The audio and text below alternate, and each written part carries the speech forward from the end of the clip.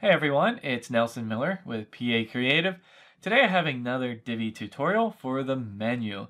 So this tutorial is basically just allowing you to open up your hamburger icon, basically remove the hamburger icon on the menu and show the actual menu items like on a mobile device or tablet device.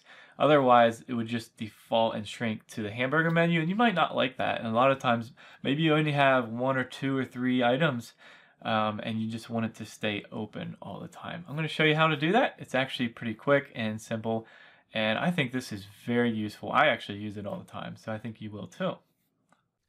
So this is actually something I use on almost every site that I make, and I actually have it on probably all, or at least most of the child themes that I make. And what I mean is in the footer, a lot of times I'll have like a menu or multiple menus. One of the menus might be like a legal menu, right? Where it says like the terms and conditions and privacy policy or something. And then I'll have another menu where it might have links to, my account page or whatever, other links on the site. And what happens is when you go on mobile and look at that, it looks really bad. There's hamburger menus everywhere. And that's just not very nice looking. So what we're going to do is target just one of them and then have that hamburger menu basically not be there at all. It'll be open. You'll see the links instead of that. And by the way, I have the opposite one here linked to show a hamburger menu on desktop. But anyway, it's a side note. So basically what we're going to do is add a class to the module. Now I have a module set up here. This is just a menu module. And we need to add a class there because like I was saying, a lot of times you might have more than one menu, especially if you have the menu module in your header or even a couple in your header, and then you have maybe a couple in your footer. You want to make sure that you're targeting just one.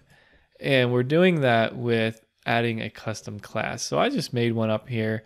PA open mobile menu. In fact, I should have done it differently so that the period's not at the end there. But so just copy that, or you can memorize it and go over to your menu module that you want to stay open. Here, let me just show you really quick. Obviously, you know what this looks like, but there it is. There's the menu hamburger icon. In fact, what I'll do is I'll actually work here in mobile so you can see it live. So there I'm just pasting it in there. Opened up the menu settings, went to the advanced tab, CSS ID and classes, and then CSS class input field. So we pasted that there. So now come on back here and you'll see that I have a snippet of code here. And I'll show you what this does. So basically you need to copy this and put it into either your child theme, or you could put it in your Divi theme options if you don't have a child theme.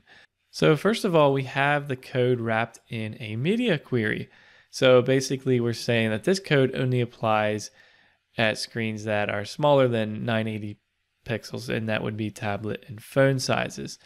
And then inside there is two different things. And the first one is targeting the menu, and it's kind of awkward, menu _ menu.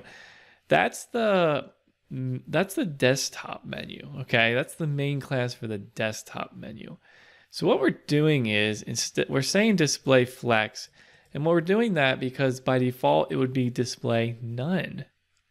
So this would be display none normally, and we're saying no, we don't want it to display none. We want it to display flex. We want it to display, right? So we're telling it to display rather than not display. The opposite is true over here for the second one. Now this is targeting ET mobile nav menu, and that's the mobile menu, right? Now normally that will be showing. In other words, that might be showing display block or flex, I forget what it is. But we're saying no, we want to display none. So we want to show one and not the other. So hopefully that makes sense. So just copy the code, and we're going to just go over to our example website here that we're working in, and I'm going to paste it into my page settings just so you can see it live. Obviously, like I said, put it in the child theme or theme options, but I'm going to put it in the page settings here for you so you can see it happen in real time. And there you go. I've opened up the hamburger menu. It went away. The hamburger menu, the entire mobile menu displayed none, and the desktop menu displayed. So that's what's happening there. That's how it works, and that's how easy it is. So why don't I go ahead and show you a couple examples. I said I had it on a lot of my Divi child themes. All right, so here's one, my construction theme. Scroll down here to the footer.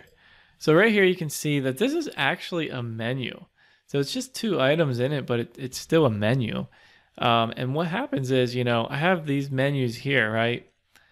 And there's going to be too many otherwise on mobile if I didn't do this. So I'm going to go ahead and show you. I'm actually doing it to a bunch of these.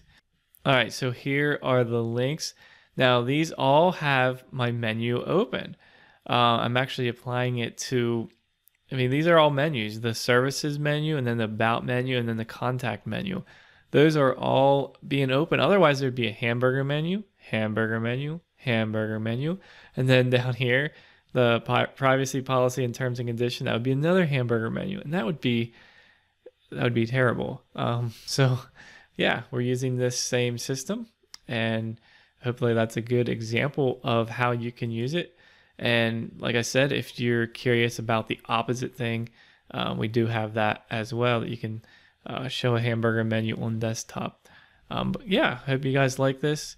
I find this very useful. This is one of those that it may be small, the snippet may be small, but what I get out of it is big. I find this extremely valuable and helpful. I use it on every site. All right, so there you go. That's how you show the menu module with, you know, without the hamburger icon, having it open instead.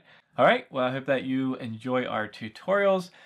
We have hundreds of them if you didn't know, and a lot on the menu as well. So be sure to check them out, and we'll see you guys in the next video.